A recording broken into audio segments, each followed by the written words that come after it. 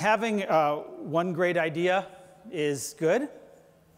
Having that one great idea sync up with various company needs, company desires, company goals around employee attraction, retention, revenue generation, social good, and of course, reducing one's environmental footprint. That's a trick. To talk about that, please welcome the Chief Revenue Officer from Solar City, Barnard.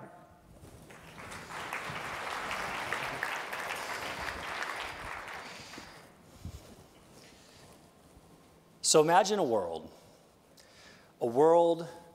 with hungry children, children that are driven and yearning for opportunity, a world with teachers that are hungry to teach, and in this world, there's an abundance amount of one of our planet's largest energy sources, sunlight.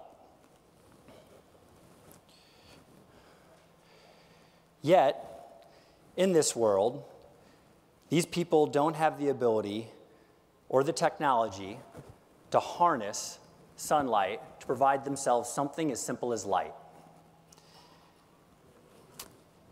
And that's what I want to talk to you about today. On this planet today, there are 1.4 billion people, almost 20% of the people in the world that don't have access to electricity, to light.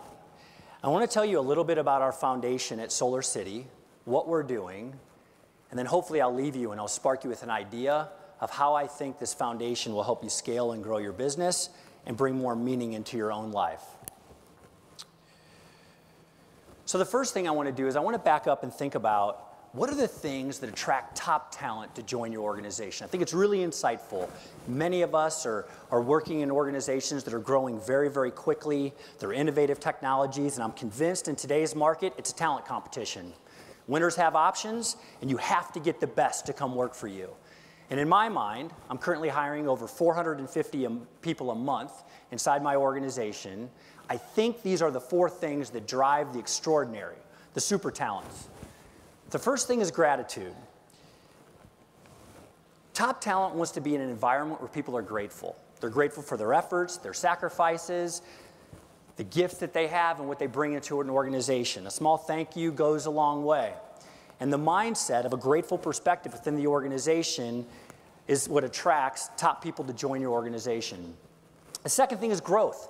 People want to be a part of something big, something exciting. An organization is growing very, very quickly. At Solar City, we've grown at over 100% for 7 years in a row. We plan to do it again this year in 2015. And so, people are driven by mastery. They're the same people that want to go home and they want to learn an instrument at night or a new language. They're driven by learning, and they yearn for growth in their lives.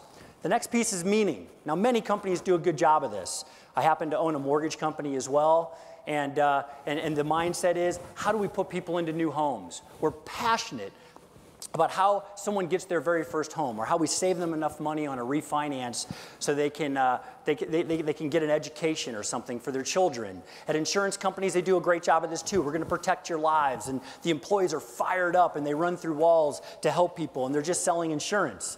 At Solar City, we do this through clean energy. We say, hey, we're going to sell solar to residential homeowners and commercial building owners. And what we're going to do is we're going to form a greater type of energy for the planet, a cleaner, more affordable energy. And you guys have seen this riddled through many organizations.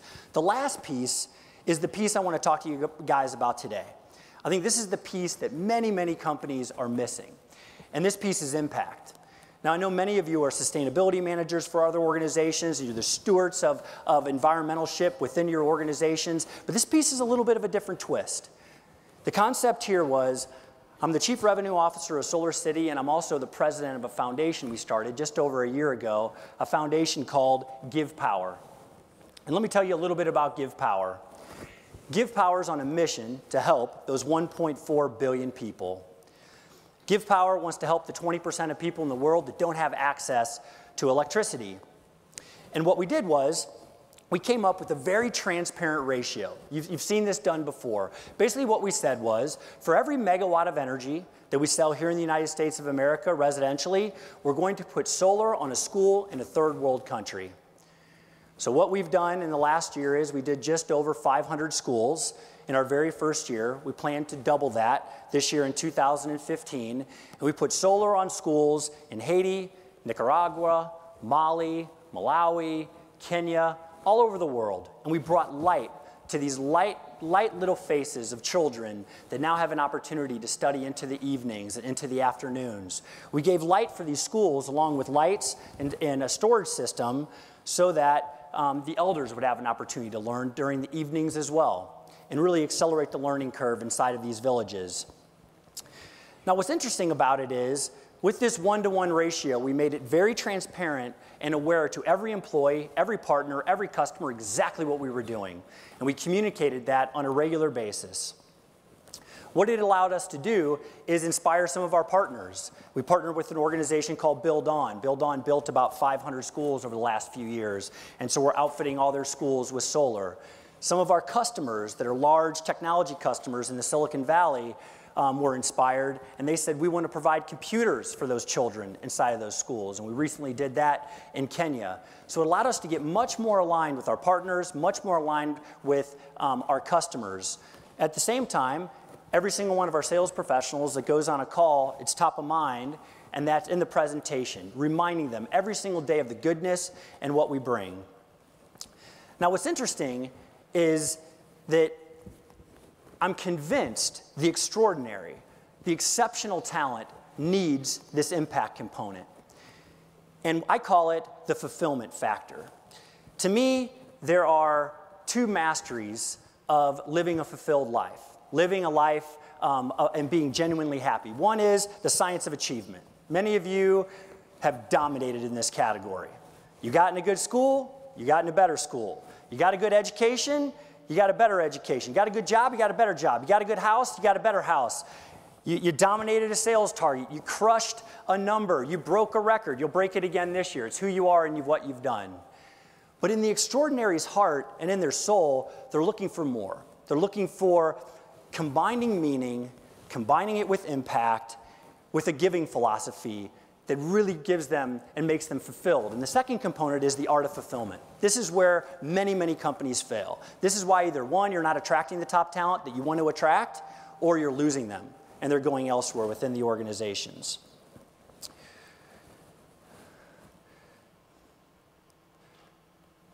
When you combine and you mash up the giving element, the impact element, and the fulfillment factor, with your partners, with your customers, and your employee, you truly can make a massive impact. In 1 year, we've put everything into it. And I want to emphasize, like, make it one thing. Make it one focused thing for your entire organization within your group. Now, it has to stem from the top down. This is a picture of our CEO, Lyndon Rive, and one of our board members, Ben Vandebunt. And the concept was, we need to commit to it. We need to make it transparent to the employees and really push here. And here's what we wanted. The extraordinary typically are exhausted. They're getting beaten up on some policy internally into the company. They're reading emails constantly. They're in meetings constantly. They're being harassed by some situation that the company is involved in at that certain state. And what's really important is you have to pull their mind out. You have to give them that grateful perspective. You've got to constantly remind them of the goodness of their efforts and what they're doing. You see, the moment that employee starts asking themselves why do I work here? Why am I part of this? As I said, winners have options. There's lots of other things they can do. They get an offer every other day. Then that's the moment you lose them, and they check out. So in order to give them the fulfillment factor that they're looking for, you have to have this impact component inside of each and every single one of your businesses. I'm convinced that in order for companies to flourish and be successful, they have to have this top talent within inside of their businesses. And to get this top talent, there has to be a greater story. I can't emphasize enough the amount of times we've been able to recruit someone really solid into the business or keep them because they went on a trek. And they go on this trek and they install solar in a school in a third world country, and they come back and it's transformed their lives. I'm convinced these businesses that we all run are just platforms for transforming lives. And the name of the game is, do you have the ability to go get the best? If you bring in a fulfillment factor, if you bring in this, this impact factor inside of your company, I think you'll all be better off in the future. And that's my one big idea. Thank you. Thanks, Ace. Yeah, appreciate it.